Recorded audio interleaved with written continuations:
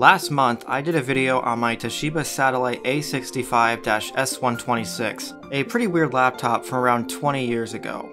For that video, I recovered the system using the Toshiba recovery media that would have shipped with it to get the factory Windows install and its original drivers and software and everything. And I thought maybe to someone that would be interesting. And conveniently, I recorded the footage of this thinking maybe I would use it someday. So that's what today's video is. That's right, it's another one of these videos. Sure someone's happy. If you didn't see the original video on this, well, you should, but I'll quickly run through the specs. It's an Intel Celeron D clocked at 2.8 GHz. It has 512 megs of RAM, a 60 gig hard drive, DVD drive, ATI, Mobility Radeon graphics, and a 1024x768 display. Oh, and also it has Wi-Fi. It's okay for the time, but that's about all I have to say in this video. Now, the Windows install on this thing is a bit of an interesting situation because it's actually still the original installation that would have come with the computer, but the original owner did not wipe it at all. There was a lot of personal files and a ton of programs that were still left on this computer. Unfortunately, this system does not have a recovery partition on the hard drive, which made this kind of inconvenient. Instead, how this is done is it's just a single DVD, which obviously I didn't get with the computer, but I found this image uploaded to the Internet Archive after I got the computer. I only just found out about it recently. Now this is where I have a bit of a confession to make. Don't worry, it's not like I'm about to admit to anything serious, but while I was editing this video and working on two other videos at the same time, my SD card decided to corrupt itself, and I hadn't taken the footage off the card.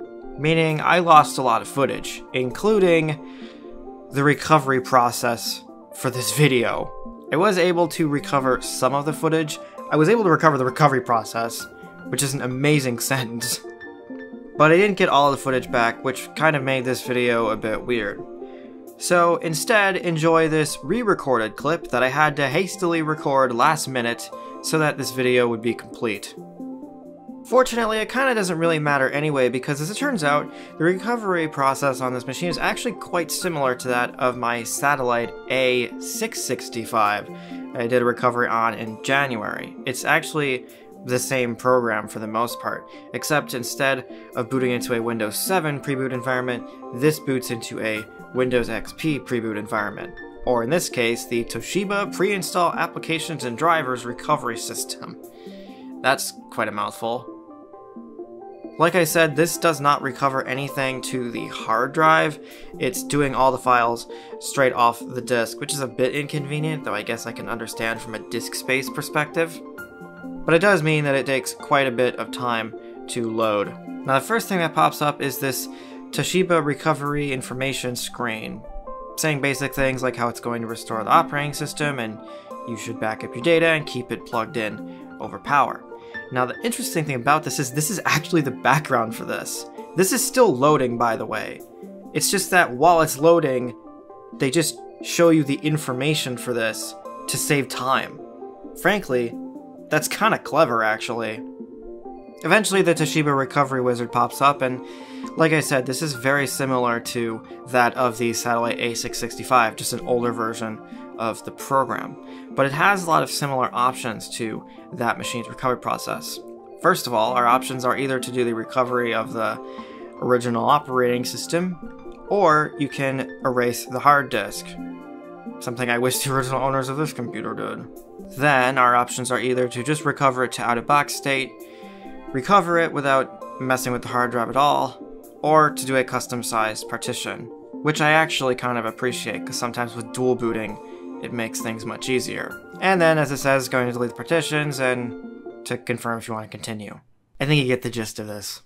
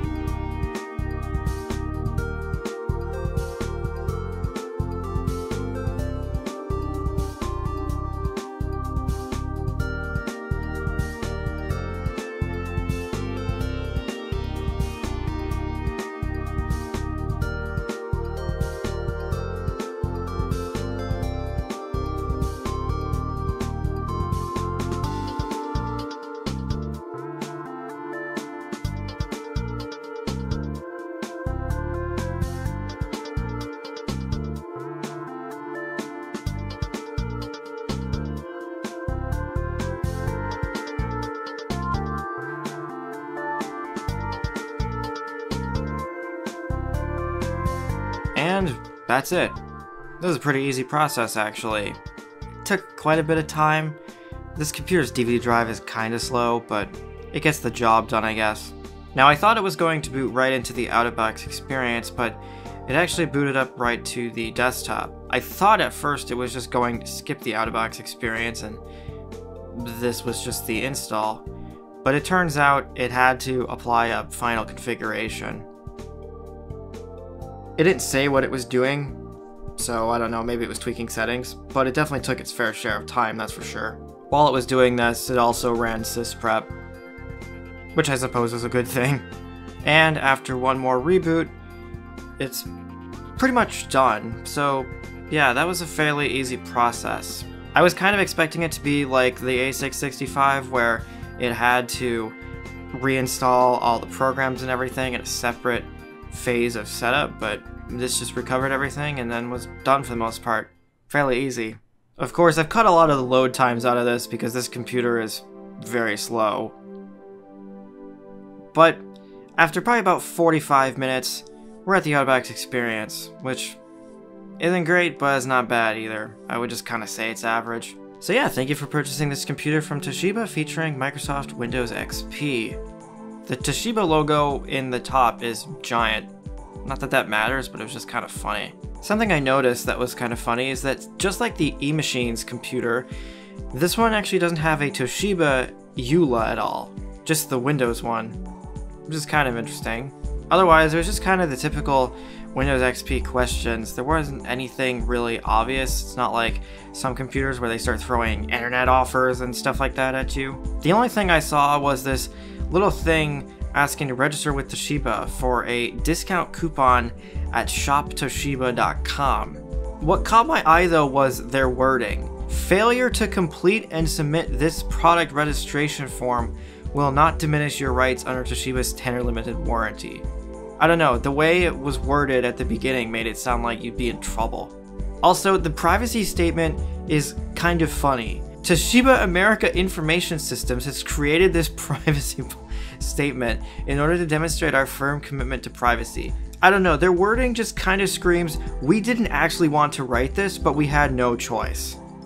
Otherwise, like I said, that's it. There weren't any internet offers, which is kind of a shame because they're always funny. And it didn't even need to do a reboot after this was done. So yeah, this is a fairly easy recovery process. Now the Found New Hardware Wizard did show up because I have a replacement Wi-Fi card in this computer from the original one. So it doesn't have the right drivers and everything, which that's fine, I can install that later. I was expecting that to happen. Something I noticed right away is this thing actually appears to use the silver theme in XP out of the box, which I guess makes sense. It matches the wallpaper and the palm rest of the laptop, but I just thought that was kind of an interesting decision. I've never really seen that before. Also, while I was in here, I got to the screensaver tab, where I accidentally found this thing actually has screensavers on it, including the Toshiba speech system, which I don't even. This is the weirdest screensaver I think I've ever seen. It's fun. I'll give it that. It's kind of quirky, I guess. I have no idea what this is. I didn't even know this was here.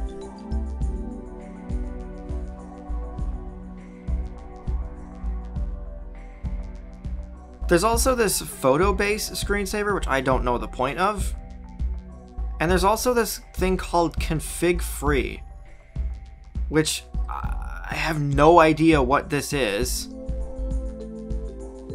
This screensaver makes it seem way cooler than it actually is. There's no audio, by the way, which is weird because you would think it would be.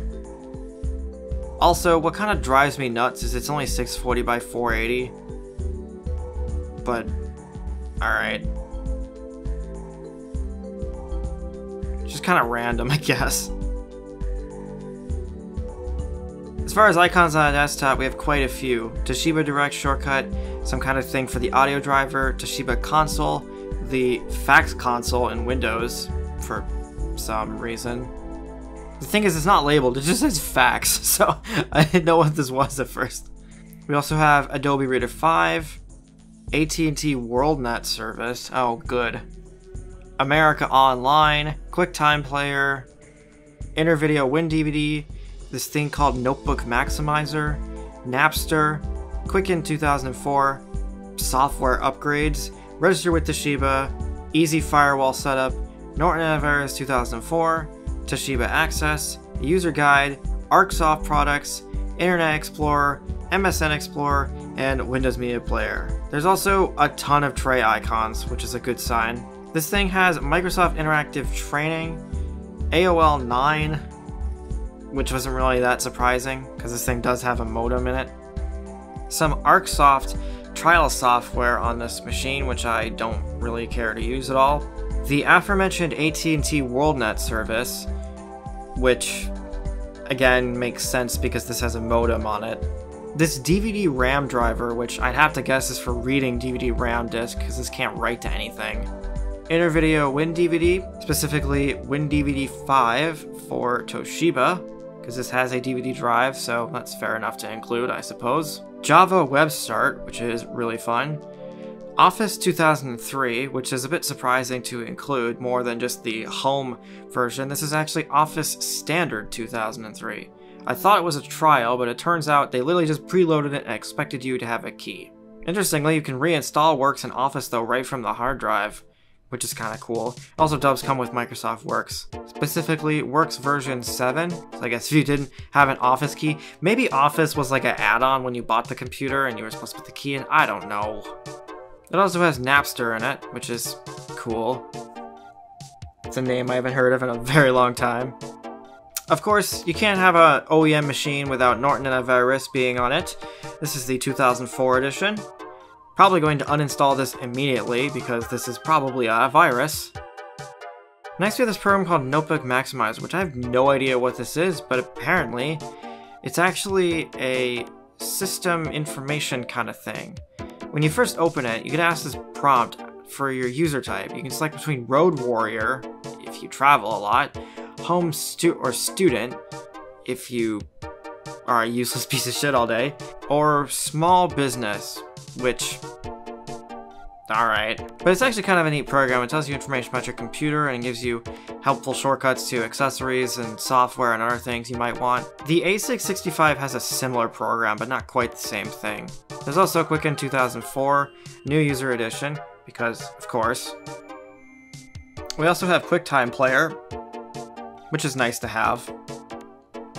We also have Real Player, because why wouldn't you have that? This is Real Player 8 Basic, so the ancient version from 2000 that doesn't have a working theme on XP. We have some stuff for the Realtek Ethernet driver, as well as the audio driver, Sonic DLA and Record Now, a ton of Toshiba applications, including that config-free thing from earlier, as well as the speech system, and a ton of utilities, because of course. Including the Toshiba console, where you have shortcuts to all these thingies. This also includes the Toshiba hardware setup, which I always like. You can change the settings of your computer just without having to actually go into the BIOS. It's kind of cool, I guess.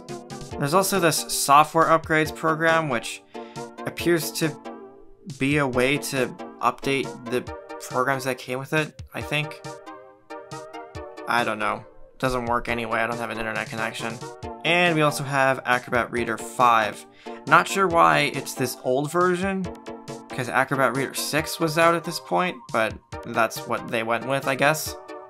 Now, despite all the software being on the machine, we're actually doing pretty good on disk space, just around 6 gigabytes, which is pretty good.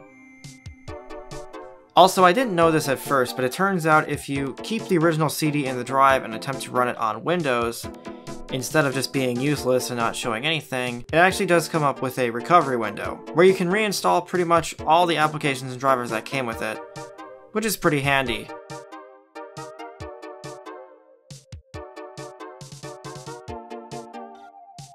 There's also the Toshiba Help and Support Center, including Toshiba Support, where you can choose freedom. Here's the system properties, by the way. Like I said, this is Windows XP Service Pack 1, so this will need some updating. And yeah, obviously all the drivers are set up with the exception of the Wi-Fi card, which is a good opportunity to go ahead and run Snappy Driver Installer on this thing to go ahead and update the drivers. There actually really weren't that many that need to be updated anyway, but I figured I would just go ahead and update them all because it can't hurt. I could just go and grab the driver for this Wi-Fi card with something else, but I couldn't have been bothered to do that. Of course, it's a bit slow on this computer because this thing doesn't have the most RAM in the world. 512 megs for snappy driver install really isn't a lot. Next, I went through the process of installing all the updates on this thing, which was a lot of fun. There were a lot. And here we go. This is the Windows install after I've done all my work to it for the most part. Updating this computer definitely slowed it down quite a bit. I suppose this thing would have not necessarily been bad when it was new, but with all of the stuff on this computer, I could see how this thing would have gotten pretty slow. Although it also didn't help that Windows Search was constantly trying to index the drive, making it even slower. But yeah, I basically installed all the updates on this, including Windows XP Source Pack 3, Internet Explorer 8, Windows Media Player 11, and everything else that I would have wanted. Now, after all of that, we're currently looking at just under 200 megs of RAM free, which isn't bad, I guess. I did disable a lot of the startup items, which definitely helps this thing's resource usage a lot. Finally, the free disk space definitely took a hit. It took like 10 gigs for all the updates. We're looking at about 15 gigs used, which isn't uncommon. Fortunately, this thing has a 60 gig hard drive, so it's fine, but definitely something to note. So yeah, this was a pretty easy process. I'll leave this media linked in the description, just because you never know. I don't believe this can be installed on a virtual machine, but that's also not really my expertise. But yeah, very easy actually, as it's probably supposed to be.